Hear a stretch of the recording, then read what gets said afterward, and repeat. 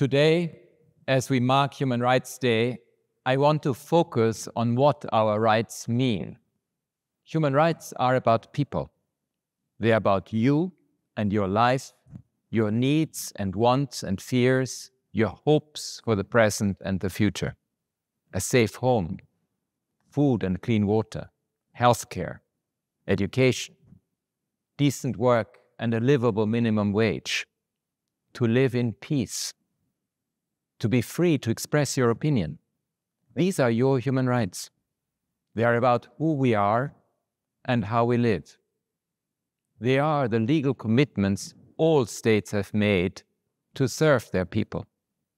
They are not abstract ideas or ideologies up for debate at an elite club. Human rights are for the single mother with 3 jobs putting her children through school. They are for the child crying for help, buried under the rubble of his home.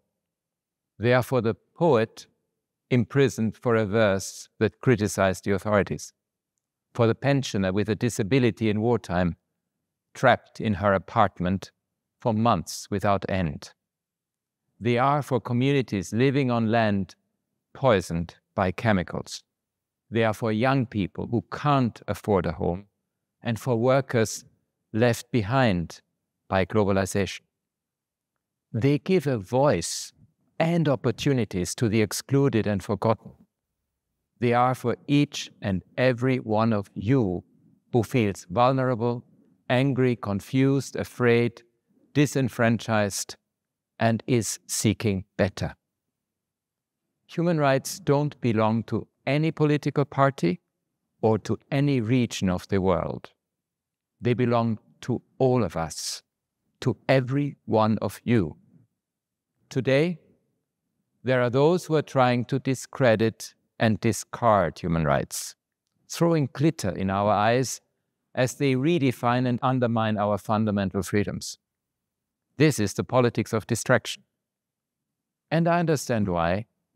Human rights are simple, powerful ideas that motivate people to stand up for themselves. So they pose a threat to autocrats, to populists, and authoritarians of all kinds. Previous generations fought and even died for human rights. The right to vote, the right to protest, the right to work and to equal pay for women, the right to be seen, heard and counted. Our forebears took to the streets, to parliaments and to the courts to fight against colonialism and apartheid, discrimination, inequality, slavery and racism. They built the international human rights system, bringing real improvements to the lives of people around the world. Our humanity is robust. When faced with the greatest obstacles, people transcend their differences and overcome. Today, at another precarious moment for our world, many of you are doing the same on climate action, on women's rights, and on peace. The full promise of human rights is still to be fulfilled. The evidence is everywhere. So I urge you to stay the course, mobilize, use your voices and votes, reach out and connect to build strong social movements that stand up for your rights and those of future generations. Call on your leaders to work for equality, justice, peace, and all your human rights. On Human Rights Day and every day, I stand with you to uphold the human rights of everyone, everywhere.